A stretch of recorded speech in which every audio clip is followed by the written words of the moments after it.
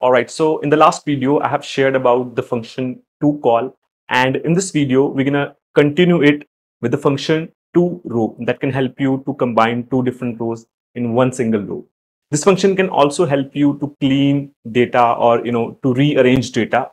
So let's get started and understand how this function can actually help you in your work.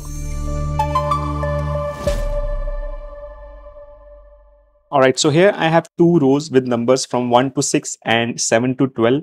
And when I enter the toRow function, in the first argument, it asks me to select the array. So this array is basically the row 1 and row 2, the range A1 to F2.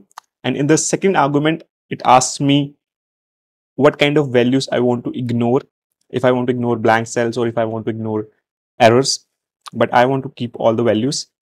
And now it asks me how I want to combine these two rows. So I will go by scan by row. And now the moment I hit enter, it combines both of the rows starting from the first row 1 to 6 and then second row 7 to 12. Now here I have same data, same numbers, but here I have in a different format. So first I have 1, 2, 3, 4 and 5, 6 and so on. And now when I enter toRow function, select the array, again keep all values. And now what I'll do here, instead of going by rows, I will go by column. And now when I hit enter,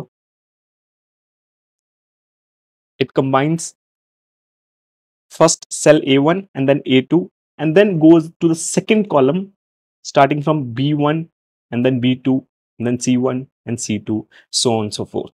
So these are the two ways to use this function, and this function is super helpful when you actually want to combine data from multiple rows into one single row. And make sure to watch the video that I have shared previously on the toColumn function that will also help you to combine multiple columns into one single column. So that's it for this video. I hope you found this function super useful, and make sure to subscribe to this channel because I'll be coming out with a lot of cool Excel tips and tricks in coming weeks.